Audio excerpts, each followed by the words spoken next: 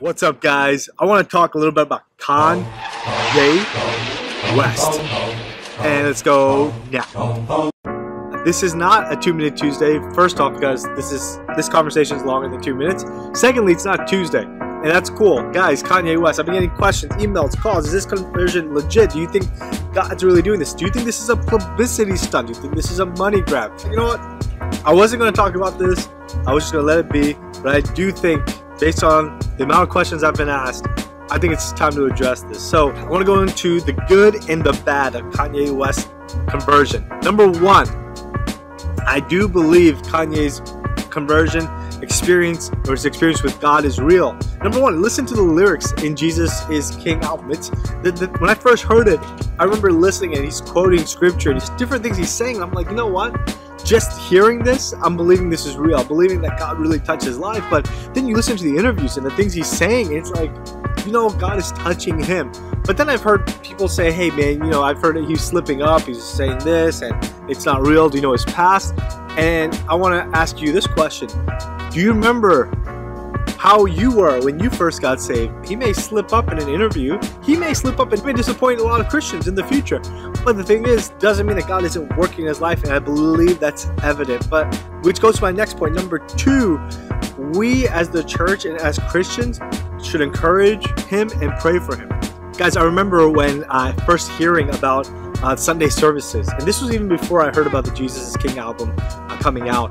I remember watching some of the videos and seeing people coming out to this, and it was amazing because you would see people. I mean, it wasn't a traditional church service by any means, but people were like lifting their hands. People were coming out not because they wanted to go to church service, but because Kanye was doing an event there.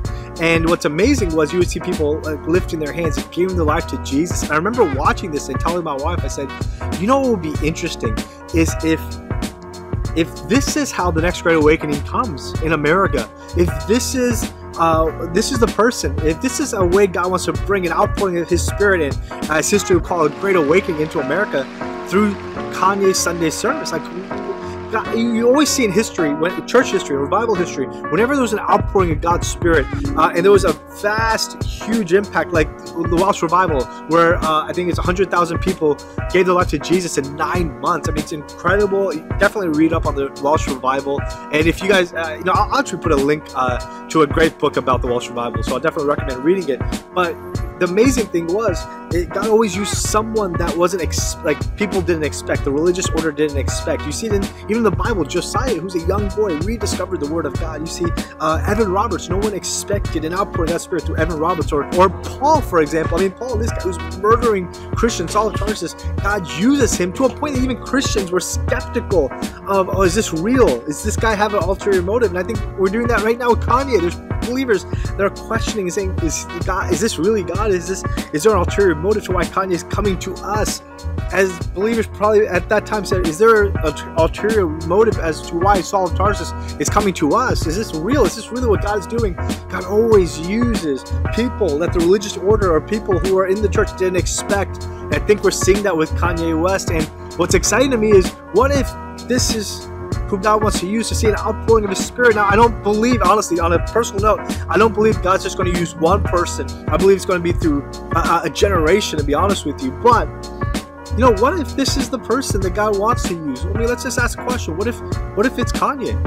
You know, God's not a respecter of persons. God doesn't look for the person, the perfect suit and the seminary degree. I'm not knocking anybody in a perfect suit or seminary degree, but that's not typically the revivalist mantle. John the Baptist. Look at John the Baptist. This guy wears camel's hair and goes out eating locusts and honey, and he doesn't even preach in an auditorium. He goes out to the wilderness where no one is, and crowds of people are giving their life in repentance and getting baptized.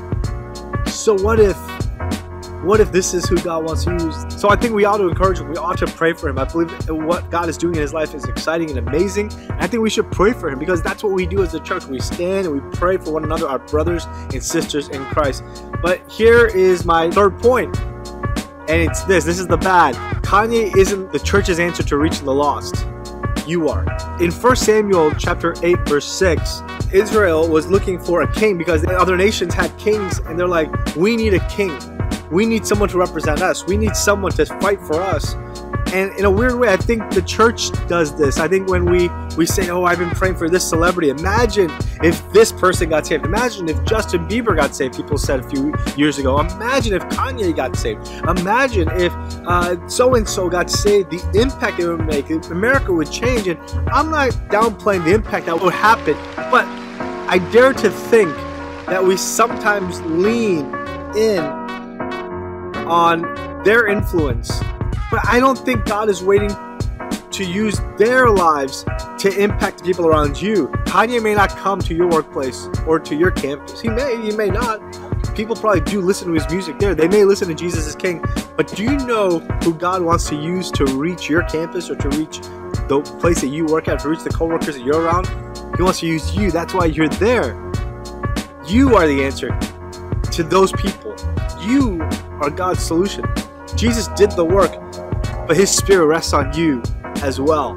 And so I believe that the world around you will change when you reach the lost, when you bring God encounters wherever you go. We sometimes lean and look for a king when God's saying, hey, you're a royal priesthood and I'm calling you to Matthew chapter 28, go into all the world and preach the gospel and make disciples. I believe God's going to use Kanye to disciple the hip-hop culture and community. I believe that God's going to use you to impact and to disciple your workplace, your campus, your sphere of society.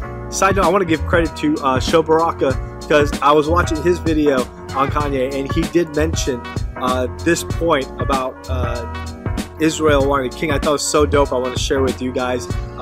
Totally amazing. So shout out Sho Baraka if you're watching this. And I'm going to give you a bonus point. Listen, buy 3 get 1 free. I'm going to give you the 4th point. It's a bonus.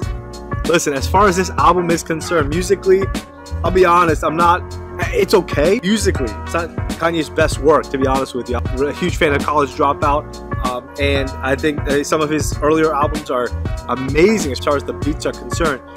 But I'm totally feeling the lyrics on this album, and I love them, and it just proclaims God to work. And you see God's work in his life through the lyrics in this album. I'm definitely feeling some of the tracks like Follow God and Close on Sunday, Water. I would definitely recommend giving this album a listen.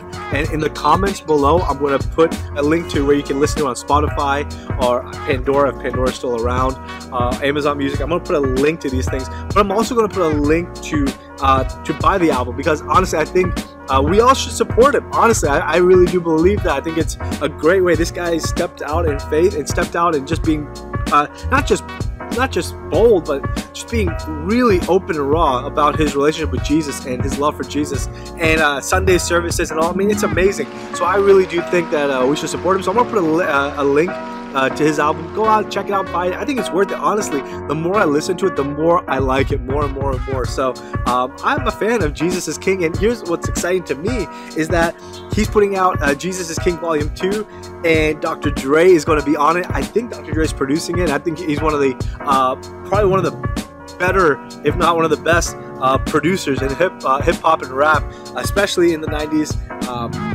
definitely and early 2000s. And I believe Jesus is King Volume 2 is coming out in around Christmas time, so I'm definitely excited about that. But check out Jesus is King Volume 1. It's definitely worth a listen, and like I said, it'll grow on you, it grew on me, and I love listening to it. So these are my 4 points, the good and the bad of Kanye's conversion experience. I'm excited to see what God's doing in his life, but also what God's doing right now in the kingdom on the earth.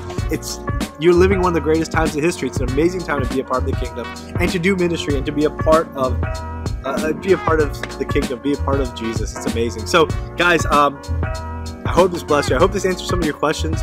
I'm hoping to get back into 2-Minute Tuesdays, but let me know what you think of this format. Do you like this longer format? Is this something you appreciate and like, or did you prefer the 2-minute format? Please let me know in the comments below. I want to hear it. I definitely want to hear it. If you enjoyed this, help me get the word out. Definitely put this out there, and if you can, like the video as well. And if you're on YouTube, do me a huge favor, subscribe over there. Would love that. That would be huge. That would be huge. So anyway, guys, until next time, God bless you guys. Have a great day.